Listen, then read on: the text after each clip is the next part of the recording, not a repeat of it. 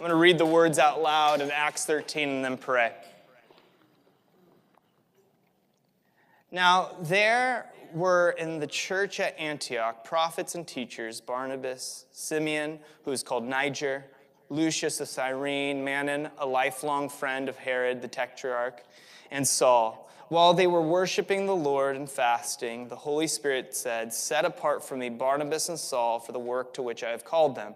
Then, after fasting and praying, they laid hands on them and sent them off. So being sent out by the Holy Spirit, they went down to Seleucia, and from there they sailed to Cyprus. When they arrived at Salamis, they proclaimed the word of God in the synagogues of the Jews, and they had John Mark, to assist them.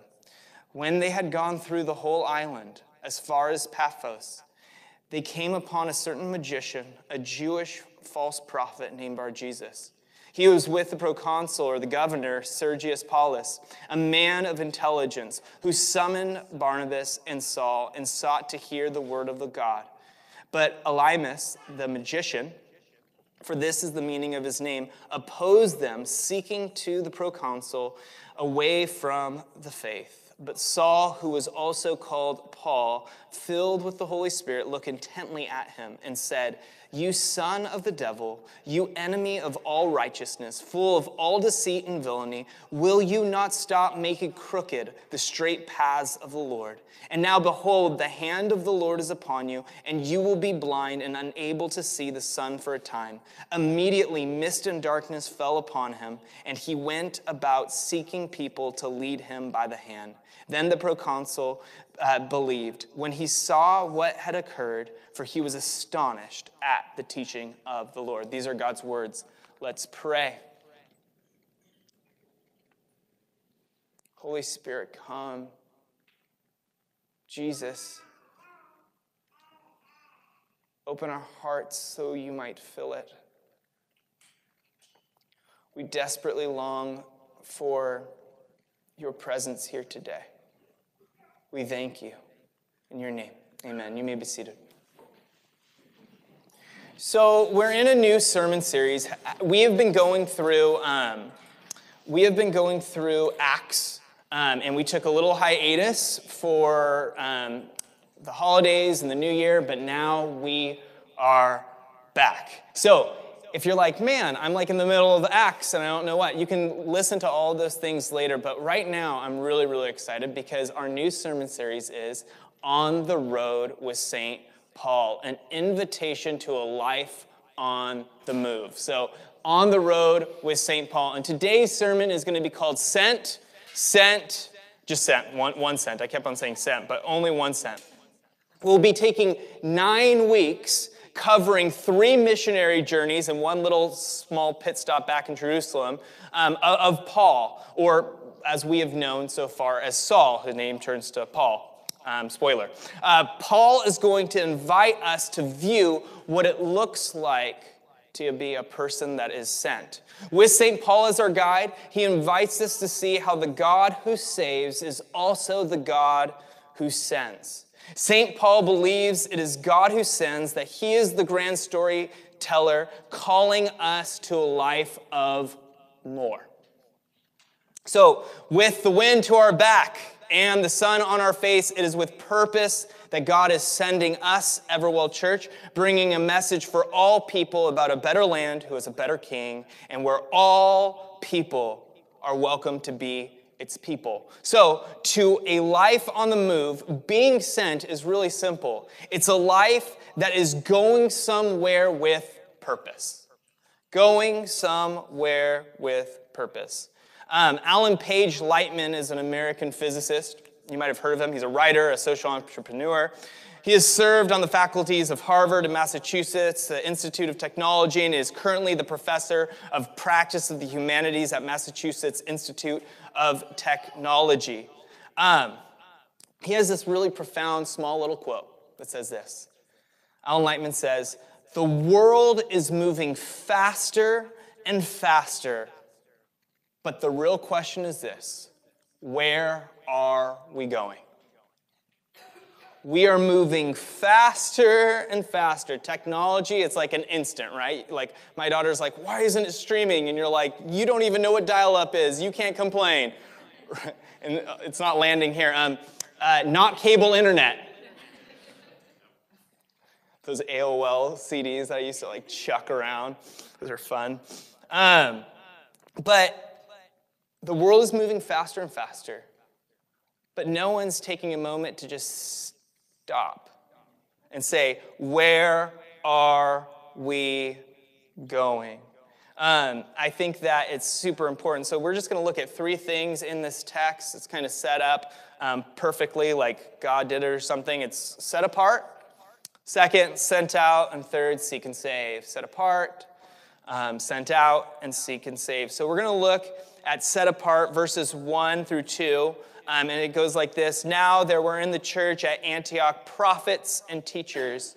Barnabas, Simeon, who was called Niger, he was from Africa. Lucius of Cyrene, Manon, a lifelong friend of Herod the Tetrarch, and Saul, which we now know as the Apostle Paul. While they were worshiping the Lord and fasting, the Holy Spirit said, set apart for me Barnabas, Saul, for the work to which I have called them. When I think about that word set apart, I don't know what to think of it. My mom used to say it to me all the time. She's like, you are set apart for the Lord. And all I knew is that meant I can't watch PG-13 movies. Like, can I watch Ace Ventura: Pet Detective? No, you're set apart. I'm like, what? What does that mean? Set apart from what? Like I'm in timeout? Like what does it mean that I am set apart? The Bible has this silly theological language called sanctification or being set apart. I think the idea of being set apart is what makes Christians so square in the world. I think there's this sense of God has set us apart for certain things, and we constantly try to put our hat on backwards and say, aren't we cool? Listen to our music. It sounds like Radiohead.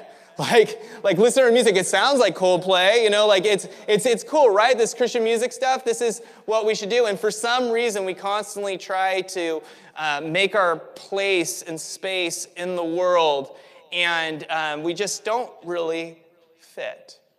And we wonder what that is. And I grew up my whole life. I mean, I was a super Christian nerd growing up. You have to know this. Like, I would, raise my hands at, 5th grade and stuff. Kids were making fun of me. It broke my heart when I saw these kids making fun of me as I was worshiping. And I'll tell you why it broke my heart. It did not break my heart because they were making fun of me. It broke my heart because I felt like they thought I was trying to be better than them. And I never got it. And my mom would look at me, and she has journals of journals and journals being like, Josh wanted to be a part of this friend group, and it just didn't work out. Lord, help him know that he's set apart for you. Help him stop being weird too. No, she didn't say that. But I never got it. I never understood. I never understood why, God, why did you choose me to be set apart? Because being set apart doesn't seem special. It seems difficult. It seems weird. It seems unnormal. My daughter, I love her. Every sermon illustration brought to you by Lola Clementine.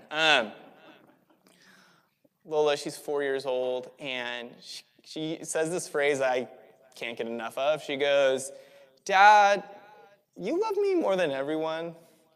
Dad, you love me. Why do you love me so much?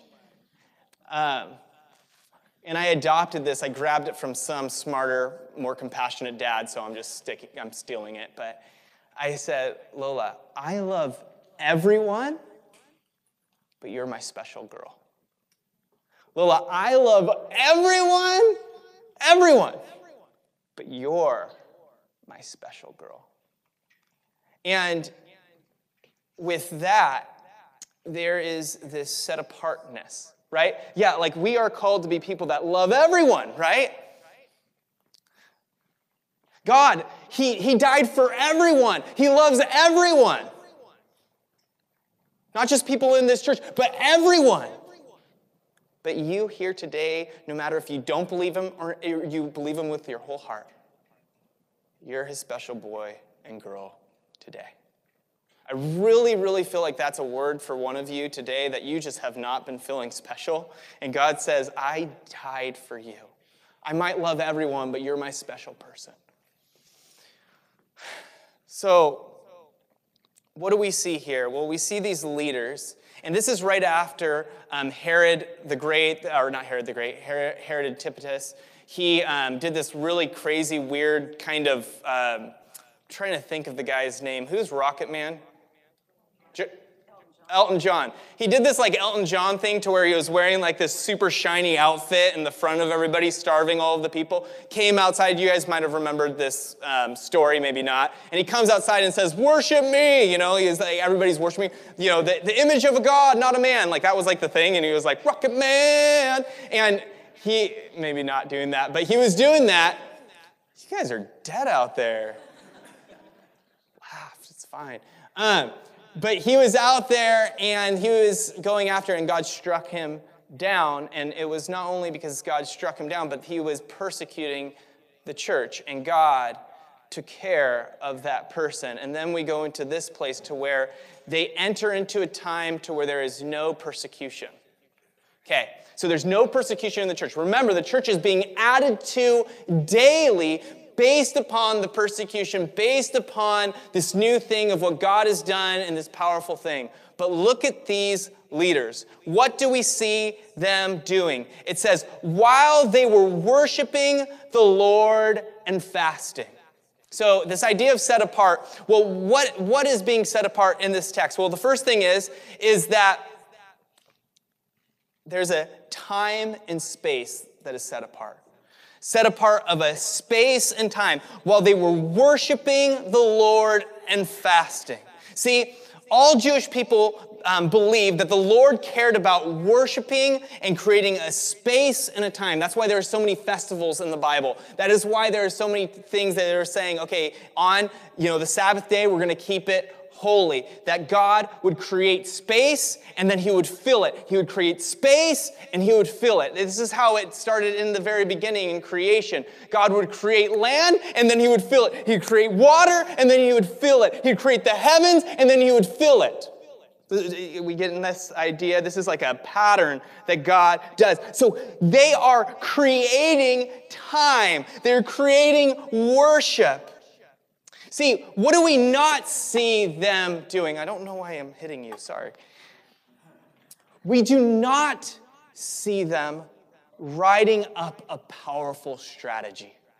How are we going to rule the world? What is our evil plan to save the world? Like, what are we going to do here? Are we going to get the Hillsong people to come sing? Or, are we going to get Tim Keller to come preach? Like, what are we going to do to really create and write up a powerful strategy to get the whole world on fire for Jesus?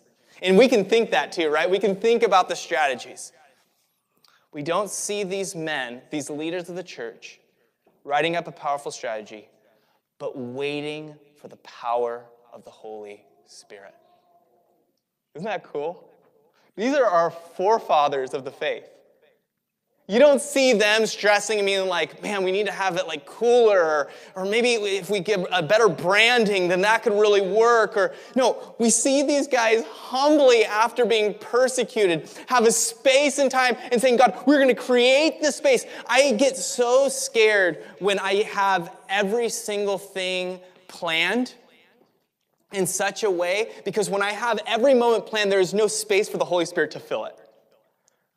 Maybe that needs to happen in your life. That you have, whether it's in your work life, whether it's in your relationships, whatever it is, you pretty much have it handled. It's all under control. There is no space for the Holy Spirit to do something amazing. I long for you to be like these church leaders saying, where in my life can I create space? Oh, I could work a little bit longer. It's 1 a.m., I could work till 1:30, right? Instead of saying, I'm going to take that 30 minutes, create space, and I'm going to go sleep and say, God, you take care of the rest. That's insane. We're not going to do that. Josh, don't tell me what to do with my time. They're worshiping the Lord. What does that entail? Well, John 4, oh my gosh, can we read this? John 4 says this in verse 19. Of course we can read it. I'm talking. The woman said to him, "Sir, I perceive you are a prophet." That's what Everwell's named after. It's named after this woman at the well, if you never got that before. "Our fathers worshipped on this mountain, but you say that in Jerusalem is the place where people ought to worship." Okay, they're talking about space. Should we go out into the great outdoors and, just worship God out there by the creek? That's what Benjamin Franklin and all of our, deist presidents are like, we don't need church. We'll just go out into the mountainside. Should we do that? Or in Jerusalem, in the big church, will you worship the Father? And should we go there? That's what you say. And Jesus said to her, "Woman, believe me." Look for this. The hour, time, you got that? The hour is coming when neither on this mountain, space, right? Neither on this mountain nor in Jerusalem, you will worship the Father. You worship what you do not know. We worship what we know, for salvation is from the Jews. But the hour is coming and is now here when what we know, for salvation is from the Jews. But the hour is, when the true worshipers will worship the Father in spirit and in truth, for the Father is seeking such people to worship him. God is spirit, and those who worship him must worship in spirit and in truth. The woman said to him, "I know the Messiah is coming, he who is called the Christ. When he comes, he will tell us all things." And Jesus said to her, "I who speak to you am he." Okay, isn't that cool? So what he says here is like, hey, time and space don't matter as much as if there is a true worshiper for God to fill. Does that kind of make sense? That he is setting apart some sort of instrument so that the God of the universe might fill. It's not going to be in a certain place, and it's not going to be at a certain time, but we are going to be able to pray without ceasing. That we are going to be these people that though we are walking and though we are talking, that God is, as we allow ourselves to create space of worshiping God, it says this. This verse is easy. God inhabits what? The praises of his people. Oh, that's interesting. Right? Like that's God can work with that. Secondly, what we see them doing is fasting. And this is my little thing. If you want to fast with us, at 6:30 to next 6:30, please do. Fasting is a symbol and a practice to set our hearts on this fact. Listen, you're like, I don't want to listen about fasting. Listen. Man does not live by bread alone, but by every word that proceeds out of the mouth of God.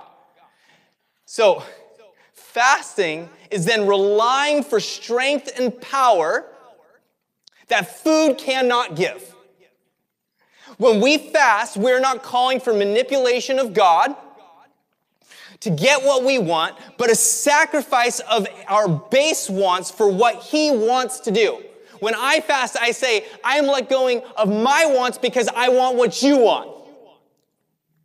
I realize that I am in complete reliance for you. It's not based on my strategy and it's not based on my strength. What does the Bible say? It's not by might nor by power, but it's by my Spirit, says the Lord.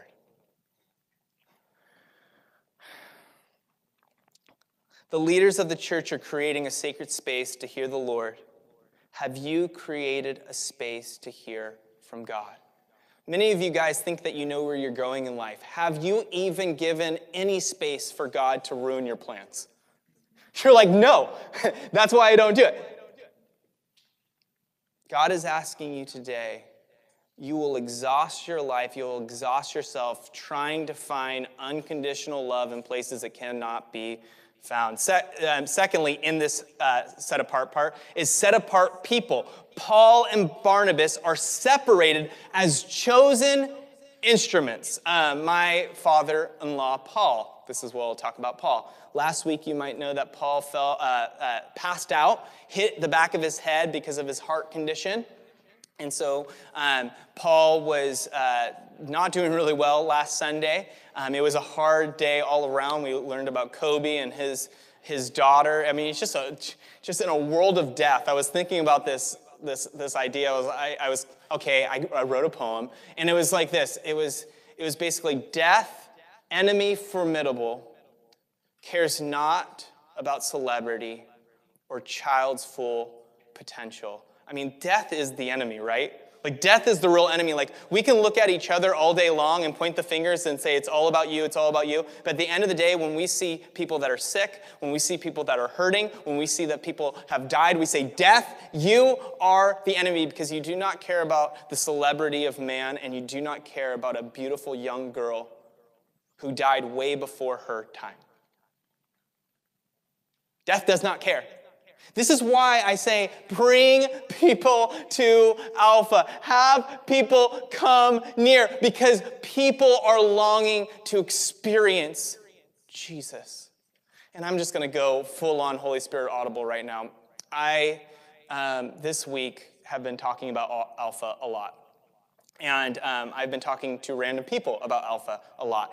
And I think the 24-hour fitness that's nearby our apartment complex owes me money because at our gym, I don't think people go to our gym anymore because there's a crazy guy with a mustache that keeps inviting them to this thing called Alpha. I mean, I'm praying for random people at the gym. I'm like doing my pull-ups and stuff and being like, can I pray for you? Like, it's awkward.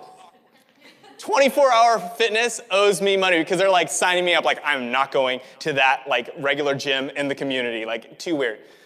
So it's been actually really amazing. People have been not only getting prayer but asking to get prayers for healing, and I'm just like, God, why haven't I been doing this even more? On Friday,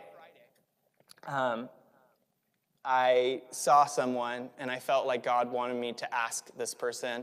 And I was kind of like, my ratio is like super high with guys, really low with girls. Like I have not really asked any girls to Alpha. And I'm like, come on, Josh, got to get this ratio up over here. But you know, like I'm big and loud and I'm not big, I'm short and loud. Why did that get a laugh?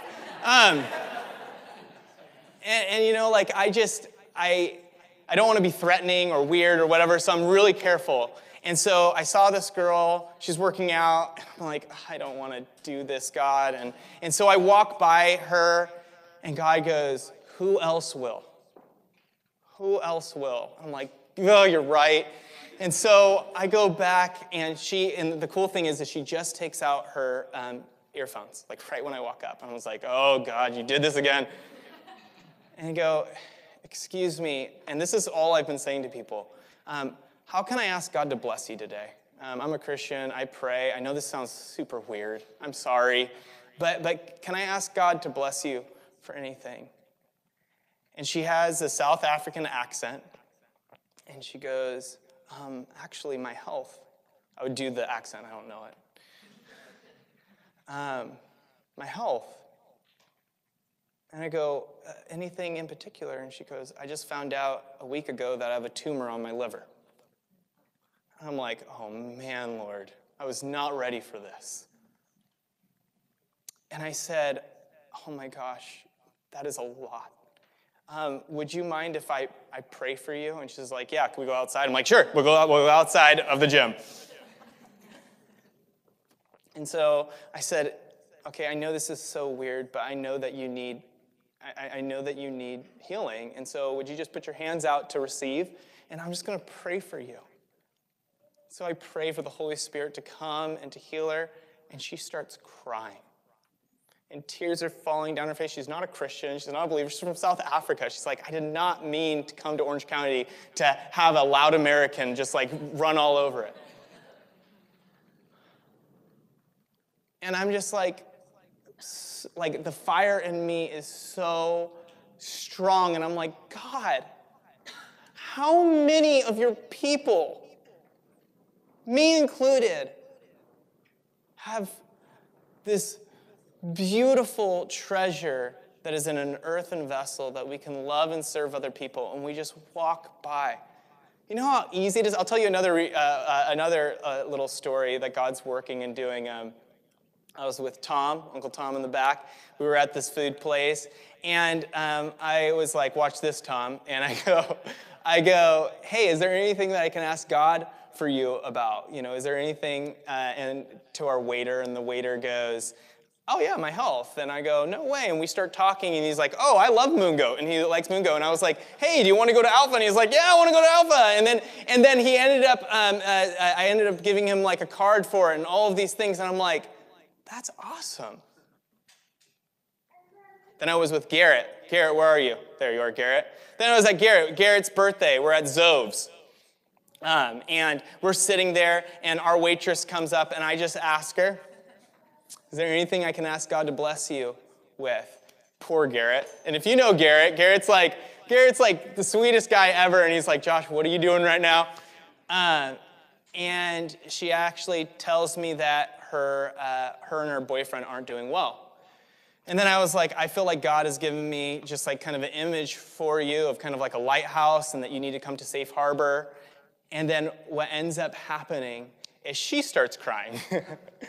And I was actually after we already talked about Alpha, and me and Garrett start leaving, and she came after us, and she was like, hey, can you go give me a card about Alpha? And I was like, absolutely. Okay, why do I tell you these stories? I tell you these stories because I'm not special. This is not personality. I get frustrated just like you guys. I get weirded out just like you guys. But the Holy Spirit is moving and looking for worshipers. Moving and looking for people that he might be filled with. And he set apart Paul and Barnabas. Look at Acts 9:15. But the Lord said to him, go. This was to Ananias, because he was a chosen one to go and get Paul or Saul, the person that was persecuting. He says, go, for he is a chosen instrument of my name before the Gentiles and the kings of the children of Israel. I love that idea of instrument. Okay, getting back to Paul. Okay, sorry. Road trip back to Paul, my father-in-law who got hurt. My father-in-law is doing fine. He just got a pacemaker put into the old ticker. And I loved what his doctor said. He said, I've put 3,500 of these in, and I haven't lost one. And he was like, I like the odds. And I like that idea, right? Because it has nothing to do with his instruments. It has all to do with the doctor, right? And so what I love about this text is God says, Paul or Saul is a chosen instrument of mine. It's not about the scalpel, and it's not about the tools. It's all about whose hands are the instrument or the equipment in. He sets apart the instrument to be used for God's purpose. For God's purpose. So where are we going? We create such safe and secure lives. We strive for comfort. We curate lives free from worry and pain. No wonder why so many people don't want to die. You want to know why people don't want to die? We're not afraid of death. We're afraid of going somewhere without our permission. We're not afraid of death. We don't want someone to tell us that we have to be done or we have to leave. We will leave the nest, so to speak, proverbially, on our own terms. Could you imagine Paul if he lived into what John Ortberg calls his shadow mission? A shadow mission is the pursuit of an unworthy purpose for your life. You might have a shadow vision. You might be living in a shadow vision or a shadow mission for your life. One that is not worthy of your life, and it's the shadow. It's you binging Netflix all day long. That is a shadow self. A shadow self is you just scrolling on the gram, clicking, liking, deleting, gossiping, screenshotting, saying, did you see her? Like, that is the shadow mission of our lives. Could you imagine if that? See, our shadow mission leads us just 5 or 10 degrees off our true path in direction of selfishness or comfort or arrogance. Of those few degrees over time become the difference between light and shadow. Could you imagine if Paul lived out being just okay with his one Jesus experience on the road to Damascus? I saw Jesus. I got kicked off, a donkey, and that was amazing. Could you imagine if it was just that experience? If he was just fine listening to podcasts, from Peter the fisherman, because all of Paul's training was just useless, right? He became this theologian and this scholar and this Pharisee, but he's like, you know what? God doesn't really care. He's using this fisherman. I'm just going to check out. I worked really hard creating a music career and doing all these things, but a person gets on, the Disney Channel, and now they're famous for music. That's awesome. Key drop.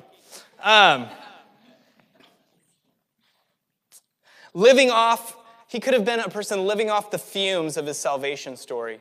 Maybe writing a bestseller, how he went from Hebrew to brewing Hebrews of being a coffee barista, and that's what he does now. Just living out his shadow, which is nothing wrong with being a barista. My beautiful wife was a barista, and that is the reason why I married her, because she was at Milk and Honey. My name's Josh. I went to the land of promise, which was the land flowing in milk and honey. That's my story. I'm sticking to it. Could you imagine Paul just blogging about his experience from home? Could you imagine him tweeting about Barnabas of what he should be doing, making fun of Peter's Greek, being like, Greek, you suck at Greek. His Greek in Mark's gospel is really big writing block letters. Could you imagine if Paul just wanted to become a troll? You know what I mean? Just an online, just created memes for his life. That's what he did. Aren't you just so glad that he followed after the true mission that God called him to do? Then we see my favorite guy in the Bible, Barnabas. Acts 4:32-37. Look at verse 32. Now the full number of those who believed were one heart and soul, and no one said that any of these things that belonged to him was his own, but they had everything in common. And any of these things that belonged to him was his own. And with great, oh, there we go. And with great power, there it is, and with great power, the apostles were given their testimony to the resurrection of the Lord Jesus, and the great grace was upon them all. There was not a needy person among them, for as many as were owners of lands or houses sold them and brought the proceeds of what was sold, and laid it at the apostles' feet. And it was distributed to each as any had need. Thus, Joseph, listen, who was called by the apostles Barnabas, this is the guy, which means son of encouragement, a Levite, a native of Cyprus, sold a field that belonged to him and brought the money and laid it at the apostles' feet. Okay, Barnabas was a man that was set apart. Okay, God created Paul to be this super nerd genius, to write a third of the Bible, to go out into the world and preach the gospel, and God uses him as an instrument. But then God takes Barnabas and says, all I have is a field, but it's all Jesus's. And he never gets any of the credit, because right after this, the chapter next is Ananias and Sapphira, who hid and said that they gave everything, but they didn't really give everything. And then they fell down dead, and then basically everybody was like, I'm not going to give anymore to the church. I don't want to die from a bad heart. And we totally miss out on what Barnabas does. This is the type of person that goes on the missionary journey with Paul. If you can get the Leslie Newbegin quote up. This is the thing that, man, I don't have enough time today, so I'm going to cut short. But I really want us to get this, so stay with me. Focus in. This is what Leslie Newbegin says. He says, the deepest motive for mission is simply the desire to be with Jesus where he is, on the frontier between the reign of God and the usurped dominion of the devil. The deepest motive for mission is simply the desire to be with Jesus. Can I tell you, when I have been praying with all of these people, random non-Christian people, my heart starts beating. And for a moment, I start feeling like I'm getting onto the pace and rhythm of God's heartbeat. His heartbeat is for the lost. His heartbeat is for the unlovely. His heartbeat is for those that are afar off. You feel like, man, I feel like Jesus is so afar off. Go near sinners. Go love the unlovely. Go serve the poor and the broken. The heartbeat of God is right there. Secondly, sent out. Then after fasting and praying, they laid their hands and sent them off. So being sent out by the Holy Spirit, they went down to Seleucia, and from there they sailed to Cyprus. And when they arrived at Salamis, or Salamis, whatever you want to say, they proclaimed the word of God in the synagogues to the Jews, and they had John Mark to assist them. So the first thing that we see is that the church lays hands on them and sends them out. They gain authority and know that though they might feel alone, at this moment when the church puts its hands on the people, you can know you're not alone. I got to meet this sweet Catholic nun when I was in England. And I asked her if she would pray for me. And she prayed and she's older, she was probably like in her mid to late 80s, and she held my hands, and they're very little wrinkly, and I was holding her little hands, and she was looking at me, and I was like, oh my word, I am in the midst of a giant of the faith. Like, she is this tall, and I'm just like, spiritually, I'm just like, whoa. And she said to me, she goes, Lord, I pray for Joshua, she called me, and she goes, I pray that when he feels most alone, that he knows Sister Ann is praying for him. Do you know how beautiful it is? We have the opportunity to put hands on people and say, let me pray for you, because when you go and feel lonely, you can still remember my hands are upon you. They're sent off. A church is the one that sends people as love letters to the world. I hate losing people when they say, oh, God's calling me over here, or God's calling me over. I hate losing you guys. I want to grab you guys. I want to keep you guys forever. I don't ever want you guys to grow up and get out of here. But I know that if the gospel is going to go to the ends of the earth, I have to hold everything with open hands and lightly and say, go, we'll party in heaven. Go, we'll party in the new creation. I have to. But I love this. Ultimately, we see that he is sent out for a specific audience. If we're set apart as a specific instrument, then we're also sent out for a specific audience, those who are not Jews and those who are at the ends of the world. Ultimately, what I love is it says this in verse 4, so being sent out by the Holy Spirit. Ultimately, it is always the Spirit that is doing the sending. J.R.R. Tolkien, in his book, Fellowship of the Rings, says, it's a dangerous business, Frodo, going out your door. You step on the road, and if you don't keep your feet, there's no knowing where you might be swept off to. Oh, if you want to venture, if you want to have life with the Spirit, you better watch out. Because if you want God to really use you, he'll only send you to Africa if that's where you want to go. So don't worry about that. But God is doing something now. I just do not have time. So I'm just going to read this last thing, and then I'm going to pray, okay? I'm sorry. In Brennan Manning's Ragamuffin Gospel, there is a book from this great guy, Brennan Manning, called The Lion, the Lamb, The Relentless Tenderness of Jesus. And he says, there are two visions of life, two kinds of people. The first see life as a possession to be carefully guarded. They are called the settlers. The second see a life as a wild, fantastic, explosive gift. They are called pioneers. These two types give rise to two kinds of theology, settler theology and pioneer theology. According to Wes Sellinger, in his book, Western Theology, the first kind, settler theology, is an attempt to answer all the questions, define and housebreak some sort of supreme being into a house cat, establish the status quo on golden tablets in a cinemascope.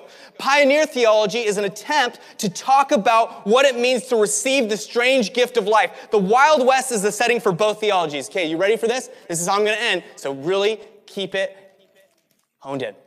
In the settler theology, the church is the courthouse. It is the center of town life. The old stone structures dominate the town squares. Its windows are small, and this makes things dark inside. Within the courthouse walls, records are kept, taxes are collected, trials are held for bad guys. The courthouse is the settler symbol of the law and order and stability, and most importantly, security. The mayor's office is on the top floor. His eagle eye ferrets out the smallest details of town life. Now, in settler theology, the church is the covered wagon. It's the house on wheels, always on the move. The covered wagon is where the pioneer eats, sleeps, fights, loves, and dies. It bears the marks of life and movement. It creaks. It is scarred with arrows, bandaged with baling wire. The covered wagon is always where the action is. It moves towards the future and doesn't bother to glorify its own ruts. The old wagon isn't comfortable, but the pioneers don't mind. They are more into the adventure than comfort. In settler theology, God is the mayor. He is a sight to behold. Dressed like a dude from back east, he lounges in an overstuffed chair in his courthouse. He keeps the blinds drawn. No one sees him or knows him directly. But since there is order in town, who can deny he is there? The mayor is predictable and always on schedule. The settlers fear the mayor, but look to him to clear the payroll and keep things going. Peace and quiet are the mayor's main concerns. That's why he sends the sheriff to check on the pioneers who ride into town. Now, in pioneer theology, God is the trail boss. He is rough and rugged, full of life. He chews tobacco, drinks straight whiskey. The trail boss lives, eats, sleeps, fights with his people. Their cell-being is his concern. Without him, the wagon wouldn't move. Living as a free man would be impossible. The trail boss often gets down in the mud with the pioneers to help the wagon push, which often gets stuck. He prods the pioneers when they get soft and want to turn back. His fists is an explosion of his concern. In settler theology, Jesus is the sheriff. He's the guy who is sent by the mayor to enforce the rules. He wears a white hat, he drinks milk, outdraws the bad guys. The sheriffs decide who is thrown into jail. There is a saying in the town that goes, those who believe the mayor sent the sheriff and follow the rules, they won't stay in Boot Hill when it comes to be their time. In pioneer theology, Jesus is the scout. He rides out ahead to find out which way the pioneer should go. He lives all the dangers of the trail. The scout suffers every hardship, is attacked by Indians, Native Americans. Through his words and actions, he reveals the true intentions of the trail boss. By looking at the scout, those on the trail learn what it means to be a pioneer. In settler theology, the Holy Spirit is a saloon girl. Her job is to comfort the settlers. They come to her when they feel lonely or when it gets dull or dangerous. She scratches them under the chin and makes them everything okay. The saloon girl squeals to the sheriff when someone starts disturbing the peace. In pioneer theology, the Holy Spirit is the buffalo hunter. He rides along with the covered wagon and furnishes fresh meat for the pioneers. Without it, they would die. The buffalo hunter is a strange character, sort of a wild man. The pioneers can never tell what he will do next. He scares the hell out of the settlers. He has a big black gun that goes off like a cannon. He rides into town on Sunday to shake up the settlers. You see, every Sunday morning, the settlers have a little ice cream party in the courthouse. Isn't that nice? With his gun in hand, the buffalo hunter sneaks up to one of the courthouse windows. He fires out tremendous blasts and rattles the whole courthouse. Men jump out of their skin. Women scream. Dogs bark. Chuckling to himself, the buffalo hunter rides back to the wagon train, shooting up the town as he goes. In settler theology, the Christian is the settler. He fears the open, unknown frontier. His concerns is to stay on the good terms with the mayor and keep out the sheriff's way. Safety first is his motto. To him, the courthouse is a symbol of security, peace, order, and happiness. He keeps his money in the bank. The banker is his best friend. The settler never misses an ice cream party. In pioneer theology, the Christian is the pioneer. He's a man or woman of daring, hungry for a new life. He rides hard, knows how to use a gun when necessary. The pioneer feels sorry for the settlers and tries to tell them of the joy and fulfillment of the life on the trail. He dies with his boots on. In settler theology, the clergyman, for some of you, Generation Z, pastor, is the banker. Within his vault are locked the values of the town. He is a highly respected man. He has a gun, but he keeps it hidden in his desk. He feels that he and the sheriff have a lot in common, right? Same hair as Jesus. After all, they both protect the bank. In pioneer theology, the clergyman, the pastor, is the cook. He doesn't furnish the meat. He just dishes up what the buffalo hunter provides. This is how he supports the movement of the wagon. He never confuses his job with that of the trail boss, the scout, or the buffalo hunter. He sees himself as just another pioneer who has learned to cook. The cook's job is to help the pioneers pioneer. In settler's theology, faith is trusting in the safety of the town, obeying the laws, keeping your nose clean, believing the mayor is in the courthouse. In pioneer theology, faith is a spirit of adventure, the readiness to move out, to risk everything on the trail. Faith is obedience to the restless voice of the trail boss. In settler theology, sin is breaking one of the town's ordinances. In pioneer theology, sin is turning and wanting to go back. In settler theology, salvation is living close to home, hanging around the courthouse. In pioneer theology, salvation is being more afraid of a sterile town life than death on the trail. Salvation is joy at the thought of another day to push on into the unknown. It is trusting the trail boss, following the scout, while living on the meat furnished by the buffalo hunter.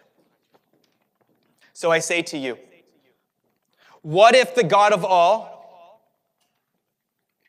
says, what do you want? And you say, I come and I seek security, I seek comfort, and I seek unconditional love. And this is you as a Christian. God says, you have all these things. You have eternal security in my Son. You don't have just comfort, you have the Comforter. And you don't just have unconditional love, you have a heavenly Father. The deepest motive for mission is simply the desire to be with Jesus where he is, on the frontier between the reign of God and the usurped dominion of the devil. Let's pray.